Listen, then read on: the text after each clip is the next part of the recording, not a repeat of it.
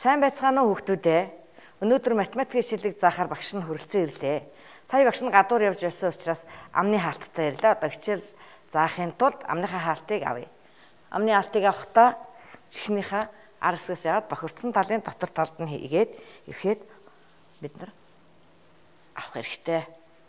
За одоо та бүхэндээ өнөөдрийн маань хичээл 3, 6, 9-өөр үржүүлэх 3, 6, 9-д хуваах хичээлийг баттган тооцоолох арга хөгжүүлцгээе.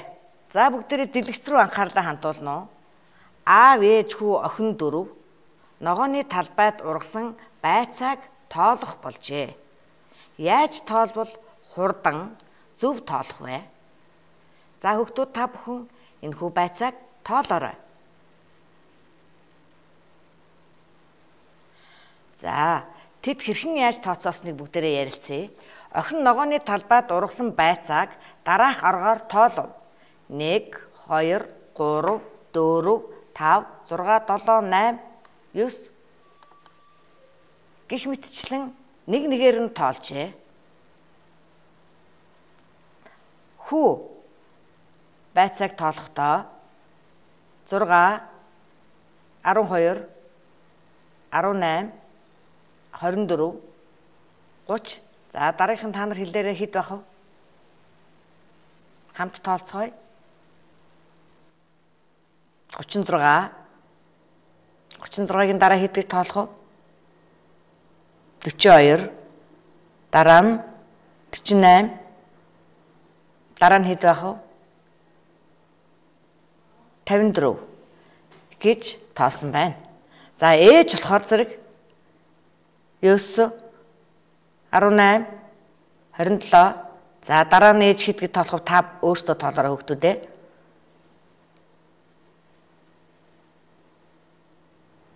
54 гэж тоосон байна. Харин аав хамгийн хурдан тоосон бөгөөд яаж тоосон бол хүүхдүүдээ та нар юу гэж бодож байна? Аав 6 мөр тус бүрд 9 байцаа байна гэхээр 6, 9, 54 гэж тооцоосон байна. Өөрөөр яаж тоолох боломж байж болох вэ? 2-2-оор нэмэгдүүлж тоолж болох юм. 2, 4, 6, 8 гэх мэтчлэн 54 хүртэл. Мөн одоо 3-3-аар нэмэгдүүлж тоолж болох юм байна. 3, 6, 9, 12 гэх мэтчлэн 54 хүртэл тоолж болох юм байна. Бид ах, ээж хоёр шиг олноор нь багцлж тоолоход алдаа гаргаж магадгүй юм. Аав шиг тоолбол хурдан бөгөөд алдаа гаргах нь бага юм байна да. Тэгвэл бүгдээрээ яавал аав шиг хурдан тоолж сурах вэ? За дараагийн энэ жимснүүдийг бүгдээрээ 3-3-аар нь нэмэгдүүлэн тоолъё. За та бүхэн зургийг хараад 3-3-аар нэмэгдүүлж тоолоорой. Тоосноо дэвтэртээ бас бичиж болох юм. 3, 6. Дараагийнх нь та нар тоолоорой.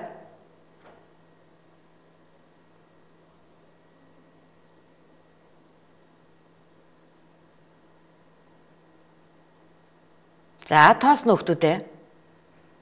За хэд байсан бэ? Тоогоо дэвтэр дээр бичиж. Энд хичнээн жимс байна вэ? За одоо энийг яаж 3-3-аар нэмэгдүүлж тоосон байна уу? Алдаа гаргасан байна уу үгүй юу гэдгээ энэ дэлгэцэн дээрхтээ тулгаж бүгдээрээ шалгая. За 3 дээр 3-ыг нэмээд 6, 9, 12, 15, 18, 21, 24, 27, 30. За ингэж тоолж чадсан байна хүүхдүүдээ. За чадсан хүүхдүүдэд бүгдд нь багш нь баяр хүргье. За энийг бас өөрөөр 10-ыг үржих нь 3/30. 30 жимс гэж ингэж бодож болох нэ. За дараагийн энэ улаан лойлыг бүгдээрээ 6-6-аар нэмэгдүүлж тоолцгоё. За та бүхэн эхлээд тоолоорой.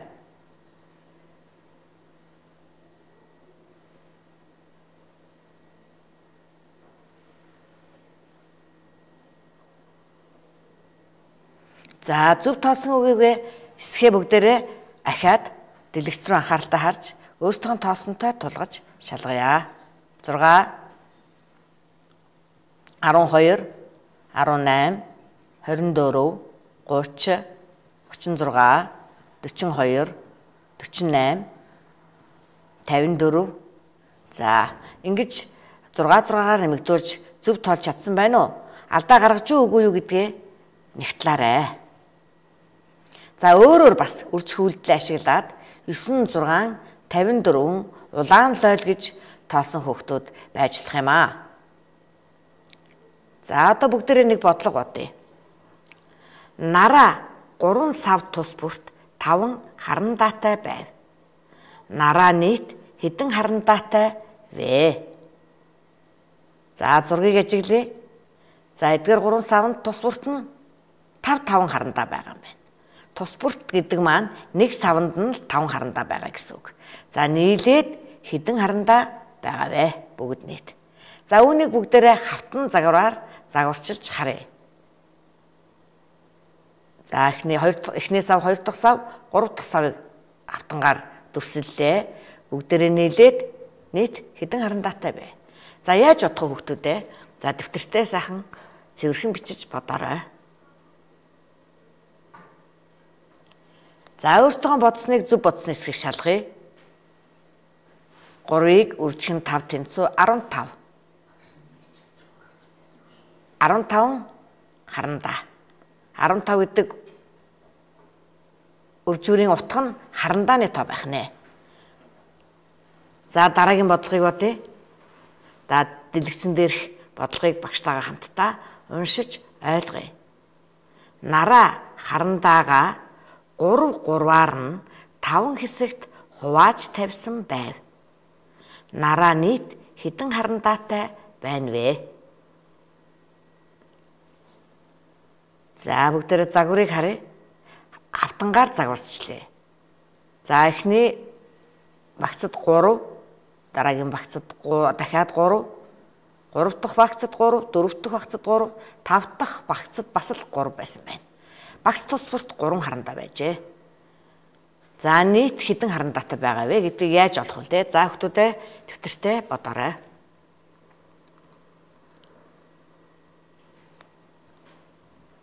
За, бодсноо бүгдээрээ тулгая. 5-ыг үрждэг нь 3 тэнцүү 15. 15 гэсэн үржүүрийн утга нь бид нар нийт юуны тоог олж байгаа вэ? Харандааны тоог олж байгаа.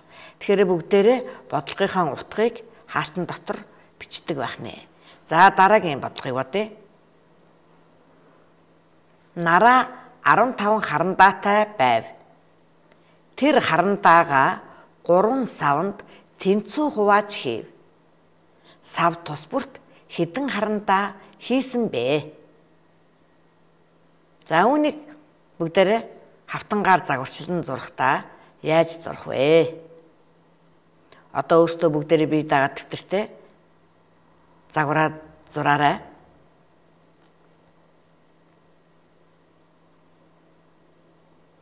За, хэрхэн яаж зурснаа бүгдээрээ тулгая. За, эхний багц хэдэн харандаатай байгааг нь мэддэхгүй байна. 2 дахь багц маань хэдэн харандаатай байгааг нь мэддэхгүй байна. 3 дахь багц мөн адил. За, 3 багц тус бүрт хэдэн харандаа байгааг нь мэддэхгүй байна. За, үүнийг яаж бодох вэ? За, та нар хүүхдүүдээ яаж бодох вэ? Тэгэхээр багш нь одоо энэ дэлгэцэн дээр харандааг дугуй дүрсээр төлөөлүүлэн та бүхэнд яаж 3 савнд хувааж хийж болохыг харуулъя. За, 15 харандаагаа дугуй дүрсээр дүрсэллээ. Эхний саваа дөрвөлжин дүрсээр дүрсэлсэн байна.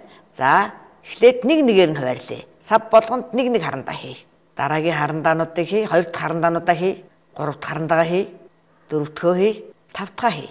За, ингээд 15 харандааг 3 савнд тэнцүү хувааж хийхэд нэг савнд хэдэн харандаатай болсон байна хүүхдүүдээ? Яаж бодох вэ? 15-ыг хуваах нь 3 тэнцүү 5 харандаа байгаа юм байна. Тэгэхээр сав тус бүрт 5 харандаа байна гэсэн үг. За, амжилттай утсан хүүхдүүдтэй баяр хүргэе. За, 4-р бодлого. Нараа 15 харандаагаа найз нартаа бэлэглэв. Тэр найз тус бүртээ 3 харандаа өгсөн бол хэдэн найздаа харандаа бэлгэлсэн бэ? За тэгвэл бүгдээрээ энэ удаа яаж хуваарлах вэ гэдгээ тооцоолъё. 3-3-аар нь 15 харандаага 3-3-аар нь авъя. За эхлээд 3 харандаа аваад тавьчээ. Дараагийн 3 харандааг аваад арай зайтай тавья. 3 дахь 3 харандаа, 4 дахь 3 харандаа. За ингээд хэдэн хэсэг болж тавигдав хүүхдүүдээ. Харандаа маань 5 хэсэгт хуваагдан тавигдлаа. Тэгвэл хэдэн найздаа өгсөн байх нь вэ? 5 найздаа бэлгэлсэн байх нь. За үүнийг бичиглэлээр хэрхэн яаж бодох вэ хүүхдүүдээ?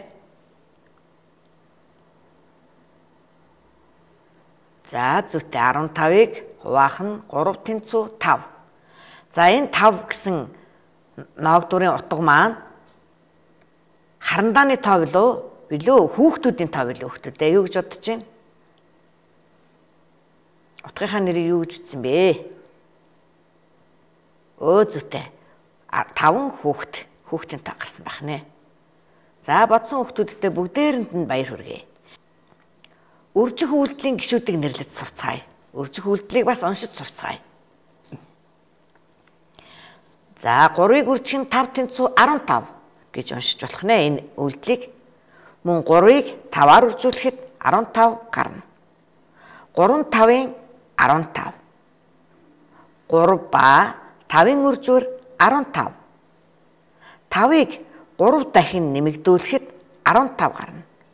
3-ыг 5 дахин ихсэглээ. Эсвэл олон болголоо. 3-ыг 5 дахин нэмлээ. Гэх мэтчлэнгээр уншиж болох нэ. За үржүүлэх үйлдэлийнхаа гишүүдийг бүгдээрээ нэрлэж суръя. За үржигдэхүүн, үржвэр. За 3 бол эхний үржигдэхүүн байх нэ. Дараагийн 5 маань юу байх нь вэ? Бас үржигдэхүүн байх. Үржүүлээд гарсан хариу утгыг юу гэдэг байх нь вэ? Үржвэр гэдэг байх нэ. За үржих үйлдэлийн гишүүд нь үржигдэхүүн, үржвэр байх нэ. Тэгвэл одоо үүнийг бас өөрөөр уншуулж болно. 3 ба 5-ын үржвэр 15. Эхний үржигдэхүүн нь 3, дараагийн үржигдэхүүн нь 5, үржвэр нь 15. Гэх мэтлэнгээр бас уншиж болох нэ. Маш олон янзаар уншиж болох нэ. Үүнийг сайн анхаарч сурж авах юм бол дараашдаа өгүүлбэртэй бодлого бодох, илэрхийлэл бодоход энэ одоо үг хэллэгнүүд маань бидэнд маш их хэрэг болдог байна. За тэгвэл одоо бүгдээрээ хуваах үйлдэлийн гишүүдийг нэрлэж уншиж сурцгаая. За үүнийг уншихдаа та нар 15-ыг хуваах нь 3 тэнцүү 5 гэж уншиж болно. Эсвэл 15-ыг 3 дахин багасгахад 5 гарсан. 15-ыг 3 дахин хорогдуулахад 5 гарсан. 15 ба 3-ын ноогдуур нь 5 гэж уншиж болох нь. За тэгвэл 15 маань энэ үйлдэлийн гишүүдийн хувьд юу байж таарах нь вэ? Хуваагдагч. Хуваагдаад байгаа учраас хуваагдагч. 3 маань хуваагаад байгаа учраас хуваагч. 5 маань хуваагаад гарсан хариу буюу ноогдуур байх нэ. Тэгвэл энийг ахаад өөрөөр уншиж болох нэ. Хуваагдагч нь 15, хуваагч нь 3, ноогдуур нь 15. 15-ыг 3 дахин багасгалаа. 15 ба 3-ын ноогдуур 5 гэх мэтлэнгээр уншиж болох нэ. За хүрдний автгаа дээрээс хүүхдүүдээ 3, 6, 9-ийн хүрдийг бүгдээрээ ажиглая. За 3-ын хүрдийг багш нь шараар 6-гийнхыг цэнхрээр 9-ийг улаанаар тодтогсон байна. За 3-ын хүрднээс 6-гийн хүрдийг гаргахад их амархан байдаг байна. 3-ын хүрдийг 2 дахин нэмэгдүүлэхэд 6 гардаг байна. Жишээлбэл 3-ыг үржих нь 2 тэнцүү 6, 6-г 2-оор үржүүлэхээр 12. Дэлгэцэн дээрээс та бүхэнд ажиглагдаж байгаа байх. Гэх мэтчлэнгийн 30-ыг 2-оор үржүүлэхэд 60 гарсан байна. За 9-ийн хүрд болохоор 3-ын хүрдний үржүүрүүд дээр 6-гийн хүрдний үржүүрүүдийг нэмэхэд 9-ийн хүрдний үржүүрүүд гардаг байх нэ. 3 дээр 6-ыг нэмэхээр 9, 6 дээр 12-ыг нэмэхээр 18 гэх мэтчлэнгийн 30 дээр 60-ыг нэмэхэд 90 гардаг байх нь. За энийг бас бид нар үзчихэд биднэрт хэрэгтэй байхаа гэж ингэж бодож байна. За багш нь та бүхэнд 6-гийн хүрд, 9-ийн хүрд энтрийг чэйжлэхэд хүүхдүүдэд их хүндрэлтэй байдаг учраас маш амархан 6, 9 хүрдийг боддог арга, 3 арга танилцуулъя. За 6-гийн хүрдийг гараа ашиглаж хэрхэн бодохыг багш нь зааж өгье. За энийг одоо та нарын гар гэж бодоод бүгдээрээ эрхийн хуруунаасаа эхлээд 10 хүртэл дугаарлая. Яагаад 6-аас эхэлж байгаа гэхээр 1-ээс 5 хүртэл хүрдийг бол 5-ын хүрдэн дотор та нар чийжсэн байгаа. 6-6-аас л 6-гийн хүрдийг чийжлэхэд амархан болно гэсэн үг. За 6, 7, 8, 9, 10. Энд мөн адилхан ингээд дугаарлчлаа. Одоо бүгдээрээ 6-г 7-гоор үржүүлэхийн тулд 6-г үржигдэх нь 7. 6-7 хэдвэ? Хэрвээ чийж амжаагүй байгаа бол энэ 7 гэсэн хуруугаа 7 дугаартай хурууг 6 дугаартай хуруутай харгалзуулъя. За ингээд харгалзуулахад энэ сүүлчийн энэ 6, 7, 9 гэсэн энэ дугаартай энэ хоёр хуруу уулзуулсан хоёр хурууг 10 гэж үзээд 1, 2, 3 10 буюу 30 байх нэ. Тэгвэл энэ хэдэн хуруу байна энэ төвхтүүдээ? 4 хуруу байна. Энэ 7-гийн дээдлэлд энд нь хэдэн хуруу байна вэ? 3 хуруу байна.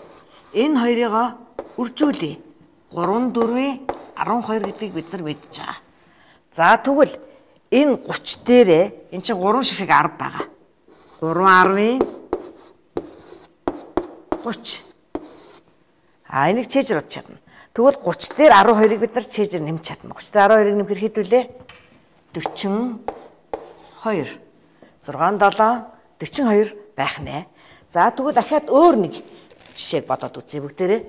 Өөр нэг жишээг. Одоо хэдийг үржүүлмээр байна вэ? Бүгдээрээ 8-ыг 6-аар үржүүлээд үзье. За энэ 6 дээрээ 8 харгалзуулъя. 8 харгалзуулъя. За энд хэдэн уулзсан хуруугнаас эхлээд доош нь тоолно. 1, 2, 3, 4 хуруу байна. Тэгэхээр энэ 4-ийг үржигдэх нь 10 буюу 40 байх нэ. 40 байх. За уулзсан хуруунаасаа дээш хуруунууд дотор энд хэдэн хуруу байна вэ? 4 хуруу байна. Энэ 8-аас дээш хэдэн хуруу байна вэ? 2 хуруу байна. За 4-ийг 2-оор үржүүлээ хэд болох вэ? 8 болох нэ. Одоо 40 дээр 8-аа бид нар нэмж чадна. Бид нар юу үржүүлж байгаа вэ гэхээр 6-ыг 8-аар үржүүлж байгаа. 40 дээр 8-ыг нэмлээ 48. 6 8-ын 48 байх нэ. За энэ дээр хүүхдүүд их мэтлэн бодоод одоо энэ дээр хэрэгэлцдэг. 10-аар үржүүлэх дээр. 6 10-ын 60 гэдэг хүүхд мэднэ л дээ. Тэгвэл ингэхэд яг энэ аргаар яаж бодоод байгаа юм бэ гэд хүүхдүүд эргэлзэжсэн. За энийг хэлж өгье. За 6 10 гэсэн хоёр хуруу маань уулзлаа. Эндээс эхлээд 10-туудаа тоолъё. Уулзсан хуруунаас доош нь 10-таа тоолно. 1 2 3 4 5 6 10 байна.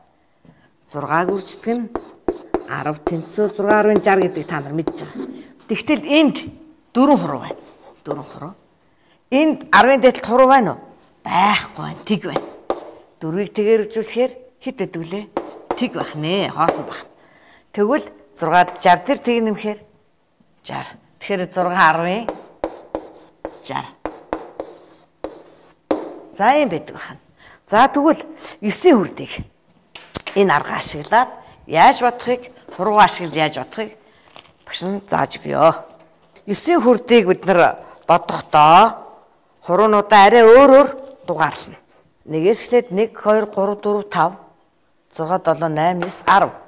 Гараа бүгдээрээ ингэж байрлуулж агаад эхнээс нь ахуулаад 1-ээс 10 хүртэл дугаарлчих нэ. Эхний гарын 7-оор хуруу 2 байх нь. За бүгдээрээ 9-ийг 2-оор үржүүлээд үзье. 9-ийг 2-оор үржүүлээд үзье. За ингэхдээ 9-ийг 2-оор үржүүлэхдээ эхний гарын 7-оор хуруун дээр 2-ын тоо байгаа учраас эхний гарын 7-оор хурууг нуглах нэ. За ингээд нуглангууд 7-оор хурууны урт талд нь хэдэн хуруу байна вэ? Урт талд нь 1 хуруу. 7-оор хурууны хойдолд хэдэн хуруу байна вэ? Бүгдээрээ тоолоод үзье. 1 2 3 4 5 6 7 8 хуруу. За уртлын 1 хурууг 1 гэд тавиад сүүлийн 8 хурууг 8 гэд тавьчих нэ. Ингээд 9 2-ын 18 байх нь. За тэгвэл бүгдээрээ 9-ийг 5-аар үржүүлээд үзье. Тэгвэл 5 гэсэн дугаартай хурууга нуглах нэ. Жигчээ хурууга нуглалаа. За жигчээ хурууны өмнө нь хэдэн хуруу байна вэ? 4 хуруу байна. За бид нар 9-ийг 5-аар үржүүлж байгаа учраас жигчээ хурууга нуглангууд жигчээ хурууны өмнө 4 хуруу байсан. Жигчээ хурууны өмнө. За чигчөөрөний хойно хэдэн хуруу байна уу? 5 хуруу байна.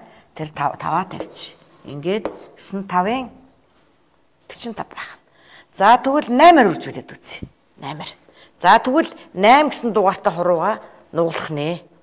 За энэ нугалсан хурууны өмнө хэдэн хуруу байна уу? 5, 2-гээ 7 хуруу байна.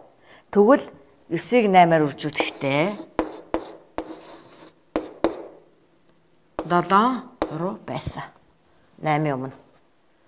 За энэ нугалсан хурууны энэ дунд хурууны ард хэдэн хуруу байна уу? 2 хуруу байна. 2-оо тавьчих. 72. Гэх мэтчлэнгээр бид нар гараа ашиглан үржүүлэх үйлдэлийг гүйцэтгэж болох нэ. За одоо хүүхдүүдээ 3 6 9 хүрдээ ашиглаад бүгдээрээ нэг тоглоом тоглоё.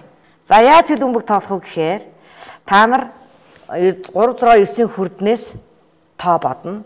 Бодсон тоогоо зөв бодсон бол чиний зөв бодсон дугаартай бөмбөг гол орно гэсэн үг.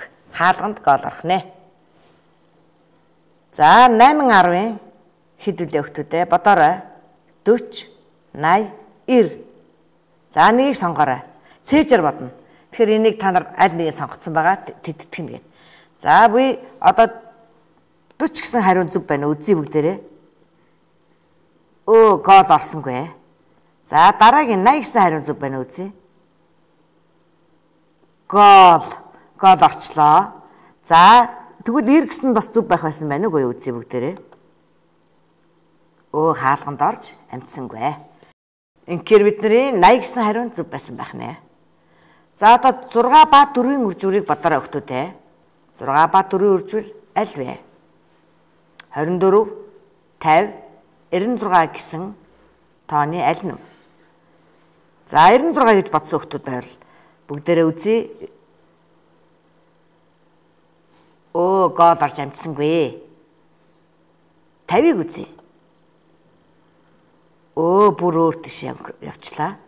За 24-ыг үзье. Гол орлоо. Баяр хүргэе. 24 гэж бодсон хүүхдүүдэд баяр хүргэе. Өнөөдрийн хичээлд идэвхтэй оролцсон хүүхдүүд та нартаа баярлалаа. Баяртай хүүхдүүдээ.